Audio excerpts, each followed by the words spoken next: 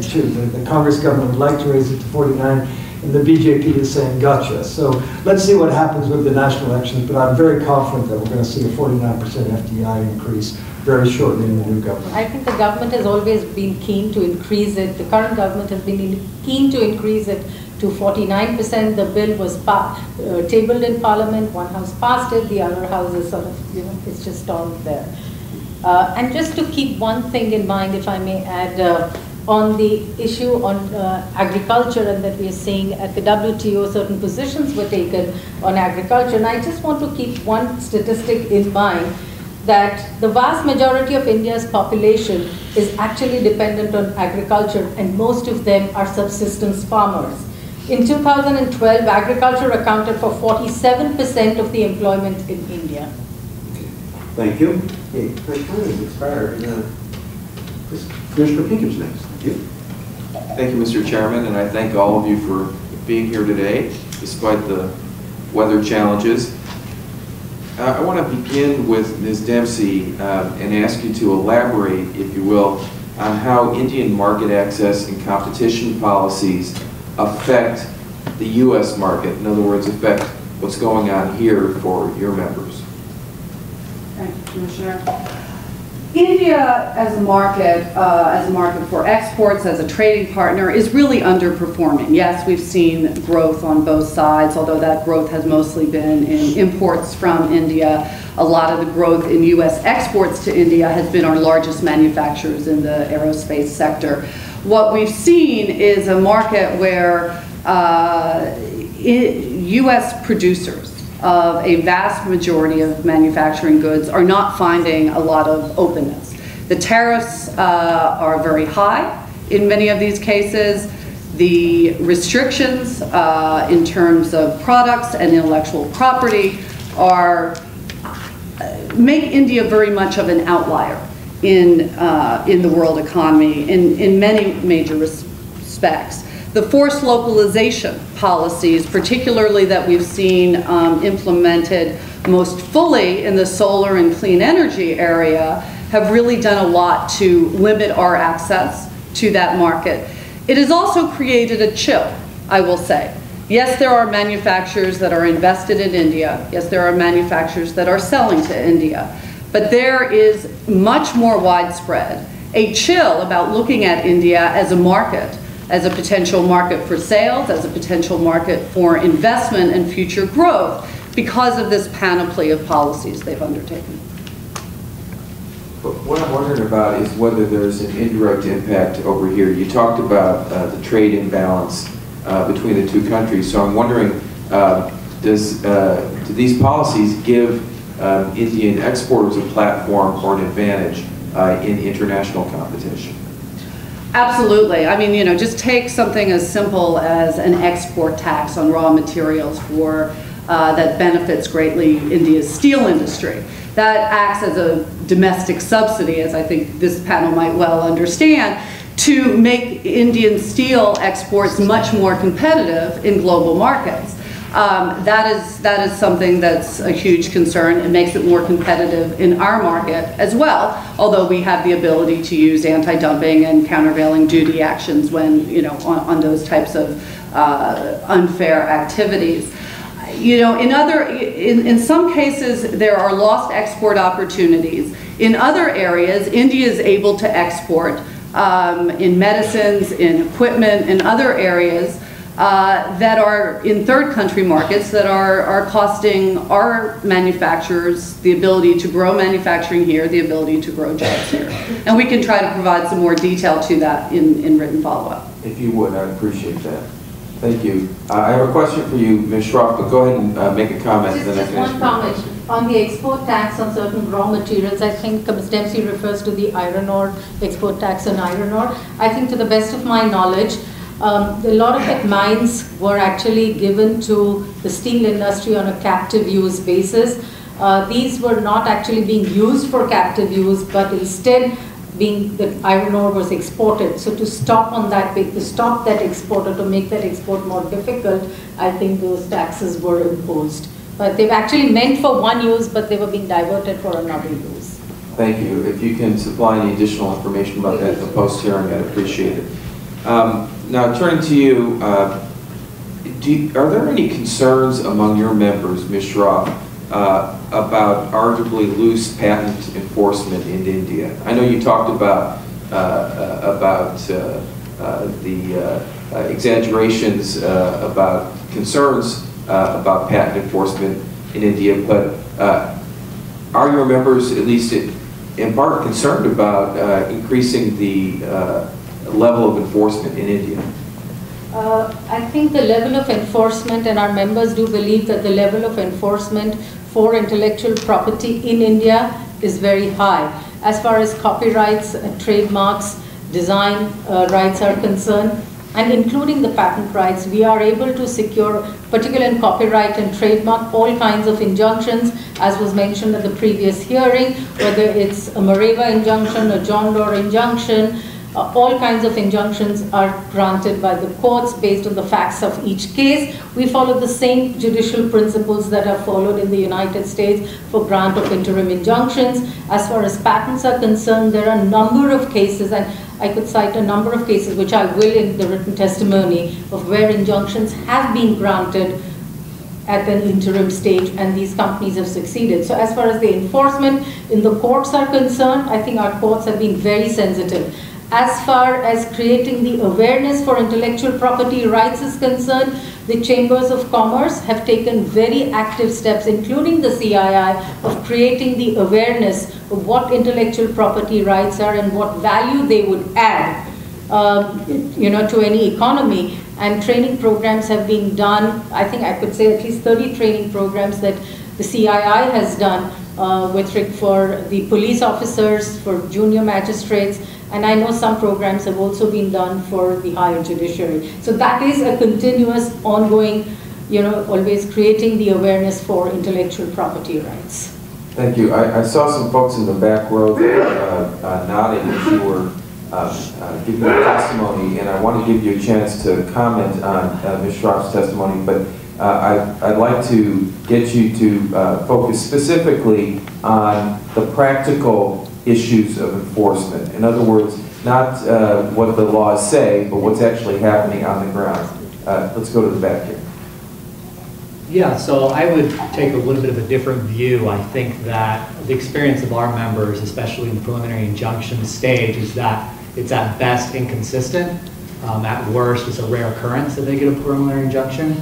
Our experience has been that, largely for access to medicines, quote, access to medicines concerns, that they're usually, those concerns override the legal standards. I think in particular enforcement becomes difficult in the pharma space because their patent law in that space is only created in 2005 with the creation of their TRIPS obligations and providing these patents. And so there's a little bit of a learning curve that we've seen in the enforcement and the kind of development of these judicial standards and understanding the various standards of obviousness, inventive step, and other patentability criteria.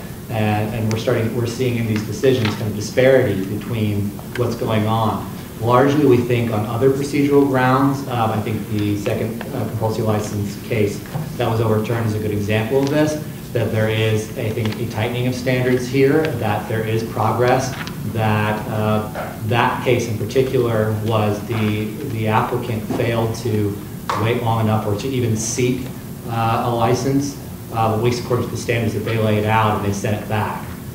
So, obviously that doesn't preclude them from trying again and looking for a compulsory license. But just to be clear, I think that while the rhetoric has been mainly in this one compulsory license, that our experience has been a pattern across across all phases of getting the patent in the first place, getting through pre-grant opposition, getting through post-grant opposition, often by the same parties on the same issues, and then moving on into the courts, failing to get a preliminary injunction in a lot of cases, and then, sometimes winning, and then having a hard time enforcing those judgments when we do win, and when we don't win, just, kind of being out of luck.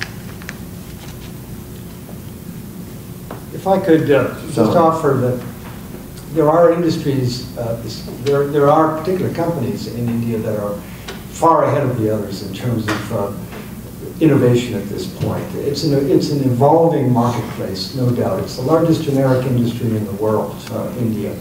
And yet there are companies right now that are beginning to push on the door of innovation, recognizing very clearly that they need to be evolving standards that are going to protect their IP as they grow into this industry. I think that's, and so the concept of local champions, I think, is really our best opportunity here. The more local voices speaking to their government about tightening Section 3 of the Patents Act, about protecting the data, that's where we're going to be most effective in our voice.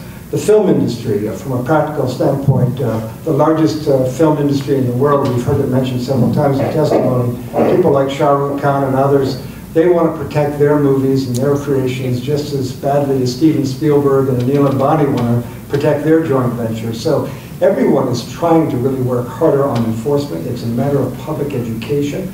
And the government is seized of the issue, and industry is certainly, with chambers, working very hard on how do we improve on this. I appreciate your answer. I'm at the end of my round, but what I would like to ask the panel is to see if you have any statistics or any hard factual information about what's going on with regard to enforcement in China of these patent rights. I mean, not India, with regard to these patent rights. If you have it on China, that'd be good too, but not for this study. Thank you. Thank you. Commissioner Johansson? Yes, thank you, Mr. Chairman. I'd also like to thank all of the witnesses for appearing here today, especially on this IC day. I spent about an hour digging my car out yesterday, and then I went out this morning and realized I hadn't done a good enough job. It took me about another half hour. So I arrived in kind of a bad mood, but your testimony was very good this morning. I got a lot out of it, so I appreciate you putting the time into it and taking the time to appear here today. My first question is for Mr. Summers. Mr. Summers, in your statement, you indicated that the situation surrounding U.S.-India trade is essentially healthy, or at least not as bad as often portrayed in this town. Why then the concerns on Capitol Hill over the situation involving India? After all, we have a letter, which was a 332 request letter signed by the chairman and ranking members of both the Finance and the Ways and Means Committee. I don't know if that's happened in a while. At least I do not recall that ever happening before, at least since I've been in town. And also, as demonstrated by today's witnesses, there indeed do appear to be major concerns by U.S. industries over what is happening in India. Could you please comment? Thank you. Yeah, again, I think the film frame is not as is worse than the movie. The movie is a much clearer, better picture, and that's the point here. Yes, there have been real challenges, particularly since 2011 on retroactive taxation, as I mentioned, the Vodafone case. Some of the challenges that we've seen on intellectual property, the issue of forced localization, which we've seen on solar panels and the electronic goods industry, the PMA, the preferential market access policy.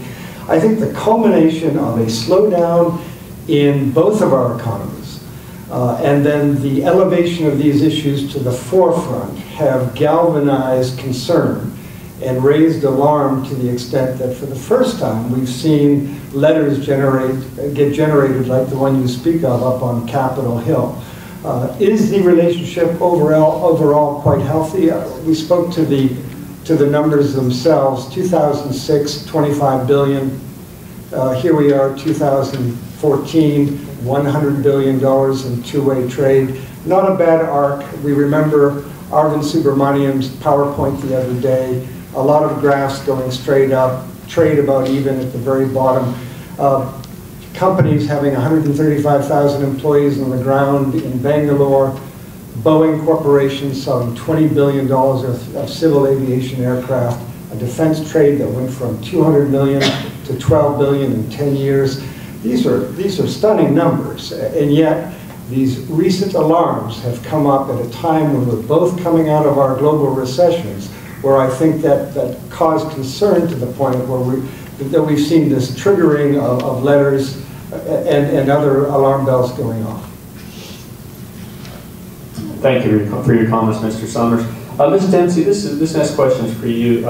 You had mentioned in your statement that, and as Mr. Summers also mentioned as well, that U.S. sales of aerospace and defense equipment have done quite well in India.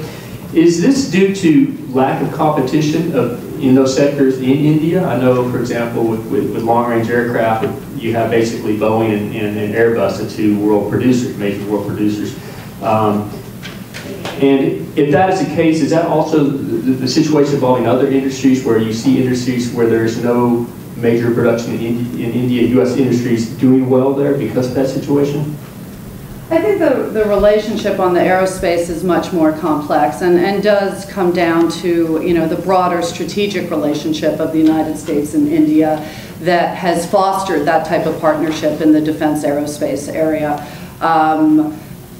You know, other sectors, I think it's a different sort of issue. But, you know, as I said in my broader testimony, there is more deep, widespread concern in a lot of other sectors, fairly widespread. And I think some of the frustration that manufacturers in my organization have felt over the last 2 years is that when these concerns are raised with the Indian government, they're pushed aside. That's a small issue. We've dealt with that. We'll take care of that. You're not right. We'll argue about the legal nature of intellectual property protection. As opposed to a mature type of relationship where India wants to succeed, wants to attract foreign investment, not force it through localization measures or other ways, not steal intellectual property, but grow its own intellectual property. And I take Mr. Summers at his word that there are undoubtedly industries that want to do that in India. But what we've not seen at the Indian government level is, frankly, an acknowledgement that they've got a problem here. And there is a problem, and it's a widespread one. If I could just chip in, and a new government is going to be, I think, helpful in trying to help sort out some of these issues. As to whether the United States enjoys a monopoly or some kind of advantage compared to other international competition, I want to point out that we are very disappointed that 126 fighter aircraft that the government of India was soliciting for their air force, their military air force, went to the French. So there is real competition out there. Lockheed Martin and Boeing, of course, would have enjoyed winning that award. You mentioned Airbus and Boeing on the civil aviation side. Embraer from Brazil is another competitor. They just won a major contract today. We're happy to report that Pratt & Whitney and GE engines are selling very aggressively into the market, as are Rolls-Royce. The Indian civil aviation market is really growing at 20% per annum. And on things like supercritical boilers for power equipment, you know, the real challenge has been the Chinese. They're flooding the market. India, therefore, has raised duties, and that's hurting companies like GE and Siemens and others, the European providers that would normally be selling into that marketplace. India's market is needing $1 trillion worth of infrastructure investment, and the American companies are benefiting by that extraordinary demand. Thank you. This question is for Ms. Shroff. Ms. Shroff, what concerns do Indian companies share with their U.S. competitors who are operating in India with regard to impediments to running their businesses in the country? I think one of them would be the number of approvals that are required to be taken to get a business started and keep it going. I think that, and there probably is not a one-stop shop for getting all the approvals to go and start a business and get it going. I think that is one of the largest concerns that is happening. The other is the story of governance, which most people have been hearing over the last more than a year. So I think that is the other concern that the companies would have. Thank you. And this question is for Mr. Zavalin and Mr. Lewis. You all are probably the two folks. Actually, Mr. Nelson as well, the folks most qualified to answer this. Do the members in your associations do contract research for firms in India as well as other multinationals? And do the regulatory problems you described in your testimony apply equally to both? The answer to the first question is yes. Our members do contract research for pharmaceutical biotech companies wherever they're located. In large measure, I think what I described, the situation I described, does affect clinical research for Indian-based companies.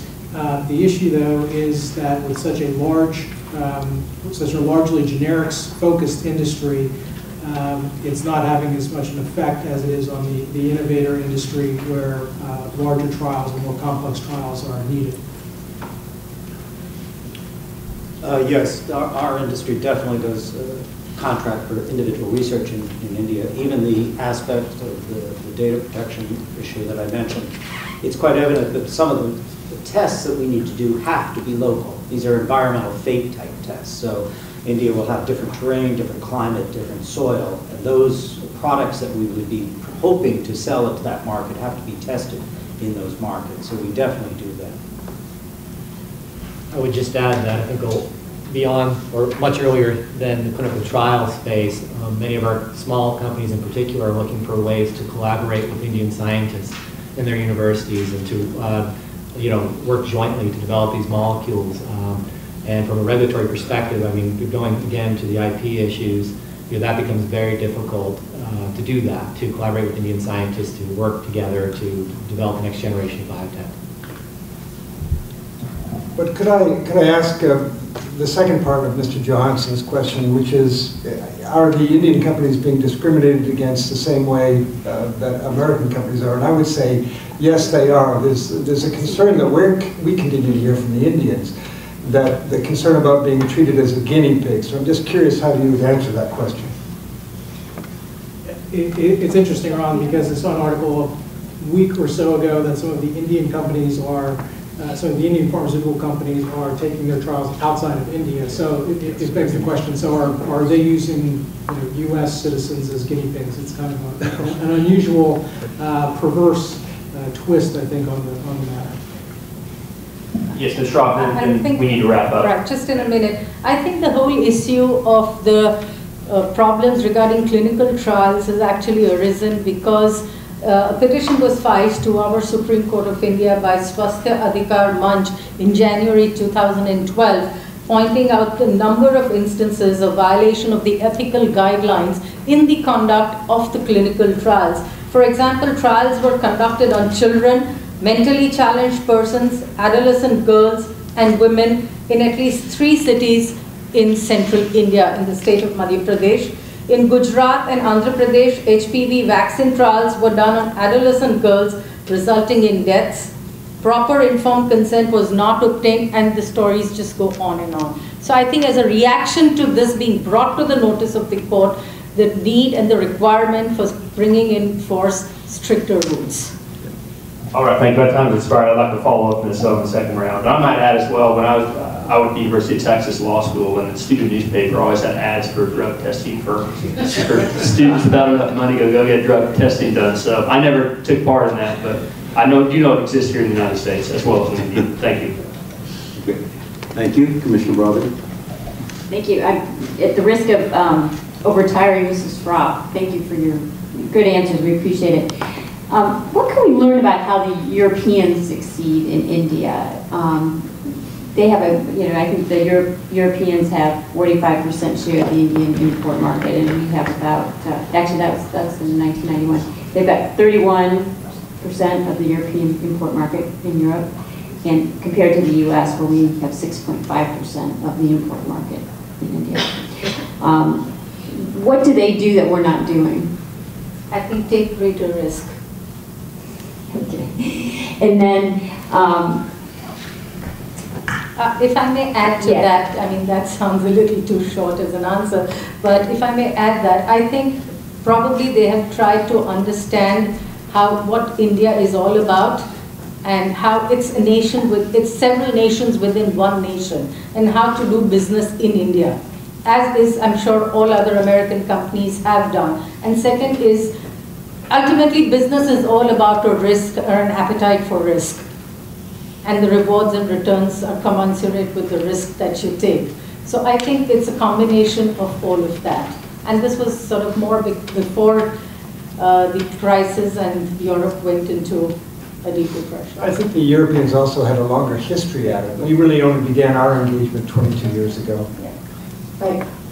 And what are you, the first two witnesses, Mr. Summers and Mr. Schrock, what are you hearing about the the EU-Indian FTA negotiations? To the best of my information, and I did make some inquiries about that, I think that will not happen till the EU ambassador to India has said that it would not happen until the new government is formed and they take stock of situation. But I think it does call, I mean, as India looks at what's happening in the Atlantic and with Europe and the United States, and as they look to the Pacific and what we're trying to do there with trade, clearly India has to figure out where they want to be in this discussion. And so U.S.-India Business Council has engaged the Peterson Institute to conduct a deep economic study as to what would a free trade agreement look like in the future, given that it's way early, politically not ready.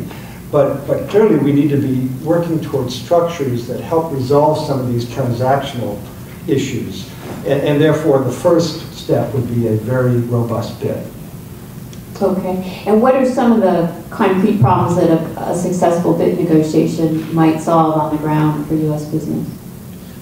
I think more than anything, it would be symbolic in the sense that we're already doing a lot of business together on investment. Dispute resolution would be the first and biggest issue. I mean, the grindingly slow challenges of the Indian legal system that you've heard so much about. How can we accelerate dispute resolution in a manner where if there is dispute, we can find our way through it? I think that's where a bid would be most advantageous. Plus, the Indians are now investing in a very big way in the United States, so it's to their advantage as well. But as much as anything, confidence building measure. Other than the, if I may add, other than just the BIT, I think India is also working towards changes in its own arbitration act, because larger disputes are typically decided in an arbitration, and there has been some problems with our arbitration act. The recent decisions of our Supreme Court have substantially cleared the hurdles that we were facing in implementing the arbitration clauses and how to enforce arbitration agreements. I think that to a large extent has been cleared with, I think, slight tweaks, little tweaks in the Arbitration Act. A lot of the concerns that are expressed on the delay would well be sort of dealt with. And that's on the way. If I might, on the bilateral investment treaty, I think from NAM's perspective, a bilateral investment treaty, if done right, could do a lot of, provide a lot of resolution to long-standing problems. It is much more than symbolic, and if all that was achieved was a symbolic and not very deep bilateral investment treaty, that would be a huge lost opportunity for both our countries, but certainly for manufacturing growth here in the United States, since the largest destination for U.S. exports overseas is actually the subsidiaries of U.S. companies. And so there is a great tie between U.S. investment overseas and manufacturing. But some of the types of provisions that we have in the U.S. model BIT, non-discrimination, the elimination of equity caps, services, manufacturing, etc., strong rules to prevent unfair, arbitrary government behavior and treatment of investors, provisions prohibiting performance requirements, provisions that governments always use, and I'm not sure India has ever agreed to these provisions in prior investment treaties, but you know, some governments want to say if you want to increase your investments, you have to purchase local input or export a certain percentage or use local technology. Many of the types of issues we're seeing in India right now. And so those types of provisions would be absolutely critical, of course with the binding investor-state dispute settlement as well. You know, many of our European competitors already have. There's a UK-India BIT. Their risk premium is already lower in India than for many US investors. Mr. Simchak. Thank you, Commissioner Broadbent. On the EU-India FTA negotiations, I would just add that the EU has made a high priority of increasing the FDI cap and insurance as part of the negotiations. They flagged that as an important issue for them. So I think we should definitely watch that to see how that plays out for them, and also to make sure that European insurers don't have advantages over US insurers if an EU FTA is concluded before a US-India bid. Thank you. Thank you. This is for Mr. Nelson from CropLife. Dr. Nelson, how has India avoided implementing Article 39 of TRIPS, which protects the misuse of proprietary testing data? Are they in violation of the Uruguay round, would you say? I think we've made it a point to say that they're very close to that. Because if you look at the language of 39.3, which I don't have in front of me, unfortunately, which basically says it's an obligation of the member